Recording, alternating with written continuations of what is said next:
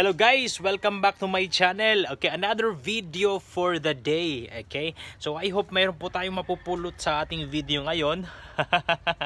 So iki-quick tour ko po kayo sa aking ginawang backup system. Kasi a bit background po, ang aming area is we are located po sa syempre province. And then marami, most of the time may mga blackouts, brownouts, long hours of brownouts. Ayan, so ano ba nagiging solusyon? Ano bang ginawa nating solusyon? Of course, kailangan nating hanapan ng solusyon ang pagiging always brownout kasi may mga business po kami dito na nagre-rely, dapat connected kami all that time sa power. Dapat wala seamless, walang interruption sa power. Okay, so syempre meron kaming lechon belly dito na umiikot, meron din kaming internet providing. Kung nakikita nyo, hopefully nakikita nyo dito guys, ayan, babaw, yun, may tower tayo dyan. I don't know if nakikita nyo yan, ayun ayan guys, may tower tayo dyan. So nagbo-broadcast tayo ng internet real time, so kailangan nating all the time connected sa grid, o di kaya kung pumatay o pumalyar man ang grid, dapat may power tayo all of the 24/7. So tara guys, sabayan nyo ako guys, papakita ko sa inyo yung aking ginawang backup system. So bago natin umpisahan, shout out muna sa ating mga loyal subscribers dyan. Na-hit na po natin ang ating 1,000 subscribers, so thank you very much po sa inyo. Okay, so sa mga upcoming subscribers, thank you din po in advance. So tara guys, puntahan natin yung genset na nilinya ko at papakita ko sa inyo kung paano ko ginawa. Okay, let's go!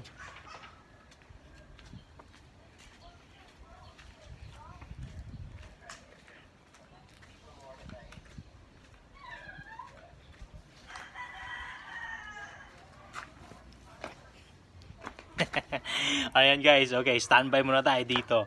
Ayan, nakikita nyo sa likod ko. Ayan, it's a 3,300 watts genset. So more or less nasa 3 kilowatts. So depende sa base sa aming usage ng bahay namin. So di naman ganun katindi ang kailangan namin ng power. So yung 3,300 is more than enough to power up ang yung namin, yung mga usage namin at needs namin. So ayun nga lang, kahit long hours yung yung brownout, depende na kung hanggang saan kaya ng gasolina mo. So as much as possible, ginawa namin always full tank ang natin, tangke, para in case of emergency o di kaya kailangan na ng backup, long hours po nagagamit natin. So tara guys, puntahan natin. Ayan, etong genset natin is ayan, ito ay gasoline type, hindi po ito electric starter. But then wala namang problema kasi most of the time may mga tao naman dito sa aming bahay, so kayang-kaya namang paandar nito. So pera na lang kung puro babae na sa bahay nyo, talagang mahirap pagka hindi electric starter. Ayan, ayan po guys, okay, dito sa harapan, ayan, ito po yung main output nya, yung papunta sa ating ATS. Ito another output. So ito naman yung switch nya, pagka pinapaandar dapat naka-on yan. Okay, ito yung breaker ng output nya, dapat naka-on yan after na mapaandar, para magkaka-output tong mga mga output socket na yan. Okay, so dito na side, ayan, ito yung choke. So before natin paandarin, syempre dapat naka-choke siya para hindi mahirapan sa pag-start. Okay, so far yun lang yung nito, mga basic components niya. And number one, dapat yung tangke nyo may laman. Kasi hindi talaga gagana pag walang gasolina. Okay, so eto guys, may temporary wire ako pinatakbo doon sa aming main breaker. Yung main breaker namin, nalagyan ko ng automatic transfer switch. Ito po yung sa reserve side. Yan po yung galing ng genset. So ito is just temporary, basically temporary permanent. Huwag nyo po itong gayahin kasi nga ito is may electric na syempre current. Safety first, make sure nyo po i-elevate ang yung mga wire na hindi po napaglalaroan ng mga bata. So ito is just for temporary, for the sake of this demo, para magka-power yung ating ating ATS. Nilagay ko doon para hindi tayo maliligaw. But hindi muna natin ipa-power up for safety purposes kasi nga ayan yung wire nasa baba lang. So tara guys, punta tayo sa main breaker tsaka yung ATS natin.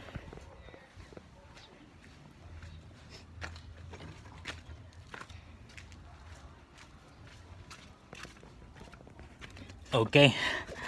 Yan guys. Sa likod ko, yan yung ATS at saka yun yung kabila. Yun yung pinaka main breaker, pinaka master breaker after po ng galing grid supply. So yan guys ha. Ayan. Main input tsaka main output dumaan sa 100 amperes na breaker. Ang ginawa ko po, itong output ng 100 amperes breaker, okay, in-input ko po dito sa normal power. Yan po yung pinaka main power. Itong kabila is, ito po yung reserve. So basically ang function po ng ATS is pag nawalan ng power, yung ating grid power, automatic po magta-transfer switch papuntang reserve. So siguro may gap na milliseconds lang, 0.0 milliseconds na kukurap yung current nyo tapos lipat sa kabila. Okay, dito sa ibabaw nakikita nyo po yan guys, oh. May kulay red, meaning indication po nyan may power po from the grid. Dito sa kabila, kapag under yung genset, iilaw din po yan. Tapos eto naman yung switch dito sa ibabaw, nakaselect yan automatic, sa kabila manual. Pagka automatic yung select ng switch nyo, pag nawala ng power si main grid, automatic po siya kusang pipitik sa kabila. Okay, I hope nakuha nyo po yon.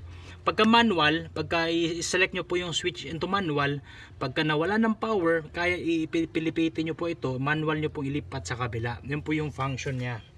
So ngayon the question is, paano ko wiring? Very simple guys. Disclaimer, hindi po ako professional electrician, barely experience lang po at saka hobby ang nagdadrive, nagdadala. So wag nyo po itong gawin, wag nyo po itong gayahin kung wala po kayong background sa electrical, okay? At saka kung walang nag-guide sa inyo na may alam. Okay, wag nyo po itong gawin. If gusto nyo pong gawin, make sure nyo po yung main breaker nyo po ay patay para wala pong power to avoid accident. Kasi nga, syempre, safety first, di ba? Kasi syempre, it's a one-way ticket. Kuryente kalaban mo, hindi natin alam. So, it's better safe than sorry. Yan guys ha.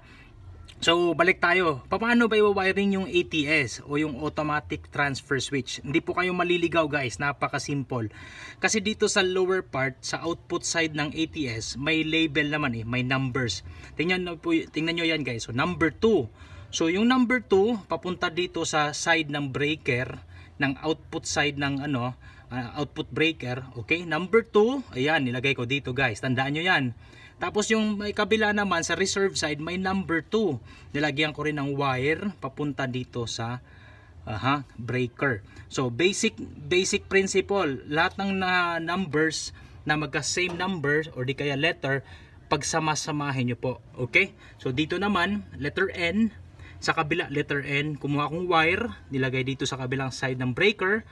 Letter N, another wire sa same side ng breaker. Okay? Tapos itong breaker na to, another 100 amperes. Ito po yung main output galing sa ATS. Tapos yung output na neto guys, ito na yung papunta sa main house. Yan. Oh. Okay, so supposed to be before, yung wala pa itong ATS, itong main output na to, yung wire na yan is direkta dyan sa main breaker. Okay, from main breaker, ito na yon. So yan guys, I hope it makes sense po yung mga sinasabi ko at nasusundan nyo. Yan, napaka-simple guys, pero pagka wala pong mag-guide sa atin, syempre is very hard. So I hope po meron kayong napulot sa ating quick tour sa ating backup power na ginawa. Okay, so like I said po, yung ginawa namin is it serves the purpose. Yun naman po importante. Pagka na-serve yung purpose niya is okay na, tapos na ang laban yan. So I hope mayroon po kayong napulot sa ating channel ngayon guys. If mayroon po kayong comment, mayroon po kayong additional, please do comment na lang po sa ating comment section. Okay? Kasi nga itong channel natin is a give and take relationship po. Okay? Kung mayroon kayong mai-input sa atin para tayo mag-grow, okay?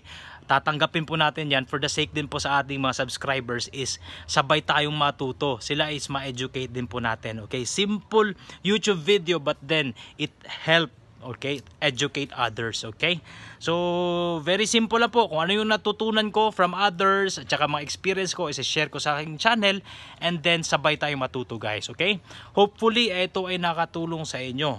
Okay, so hanggang dito na lang, di ko na po pahahabain. Thank you very much po. Please do comment, like, and share. Of course, kung hindi pa kayo nakapag-subscribe, subscribe na lang po kayo sa ating channel. Kung ayaw nyo naman po, it's up to you, it's your own convenience, and sasa sa inyo po yan. Okay? Anyway, pagka kayo po ay nag-subscribe, kayo po ay nakakatulong sa ating channel na mag-grow. Kasi syempre, pag growing ating channel, inspired tayo to create more educational videos. Okay? So thank you very much guys. It has been your tech guide. Ako po si Chan. Same practice and make sure you do it yourself. Bye for now.